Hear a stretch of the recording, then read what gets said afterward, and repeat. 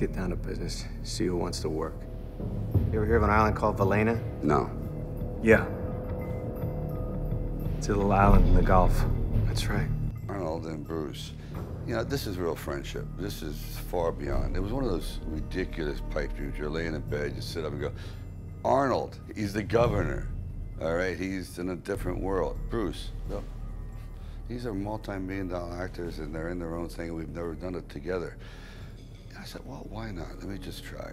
And truthfully, I tried to use other actors in the beginning, just regular, good, solid actors. But I said, wow, we may never, like I said, it could be the last film ever. And if I use that philosophy, why not try? And Arnold goes, sure. And I'll make sure it's not in conflict with my duties.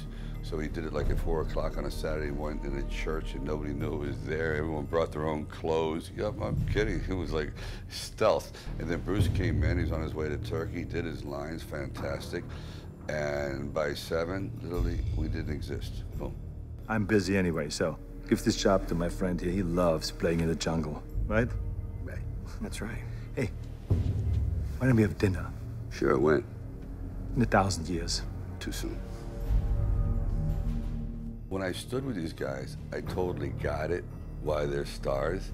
You know what I mean? You get it. You can feel the wattage. That's no bull. It's true. There's a definite heat that comes off of special people.